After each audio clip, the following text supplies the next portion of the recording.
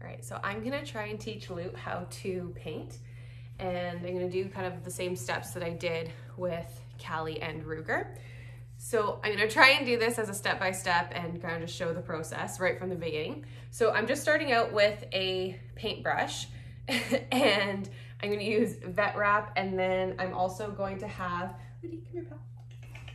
I'm also going to have a piece of foam, but first thing I'm gonna do is I'm going to cut this brush down. Come here, pal. Fly. Good. I'm gonna cut this brush down about halfway because this is the part that I'm gonna want to go into a piece of foam, and I'm gonna tape it up, maybe glue it in there, and then that's gonna be something for him to hold in his mouth here to then be able to like basically like nose tap onto my like board that he's gonna paint on. So I'm trying to do this step by step, and I'm gonna try and do it sort of instructional video style. So first thing I'm gonna do is try and cut this down, and I'll figure out what works, get back to you and make another video, and then I'll show the rest as I'm doing it just for the prep work and then each step that I'm training.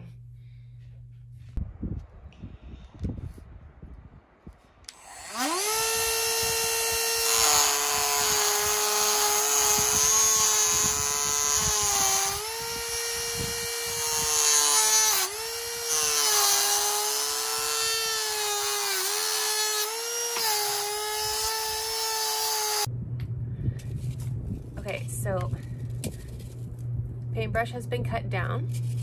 Now I have this piece of foam. Both the paintbrush and the foam I just got from a craft store.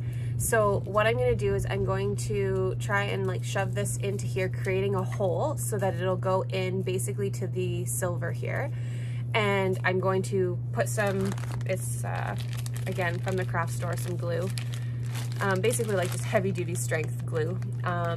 Put it in there, put this in, let it dry. So I'll probably have that for 24 hours to dry. And then I'm going to put a tape around this, which I'm thinking I'm just gonna use some vet wrap.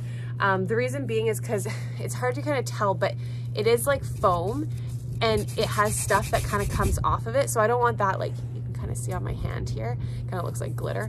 I don't want that to be constantly going into my dog's mouth. So I'm gonna cover this with something, and I figure vet wrap is probably gonna be something good enough, but you could do a kind of tape if you wanted, whatever it is, just so that that's what my dog's mouth will be on. So I'm gonna try and get this in. Okay, so it's going in pretty nicely here.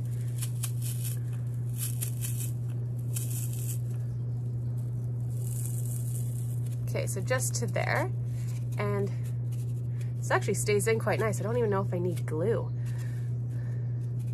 Okay, maybe I don't need glue. No, to be safe, I'm gonna put glue in. So I'm just gonna stick it out. We got my hole there. Oh, leave it, Ludi. Lute wants to bite the brush part, the bristles. Okay, Ludi, come here, pal. Lie. Good boy. Okay, so I have the glue here.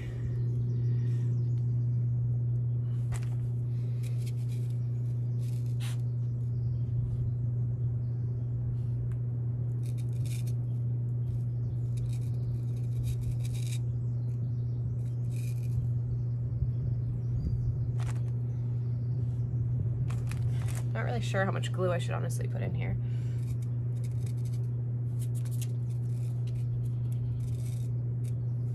Especially that it stayed in pretty nicely anyways.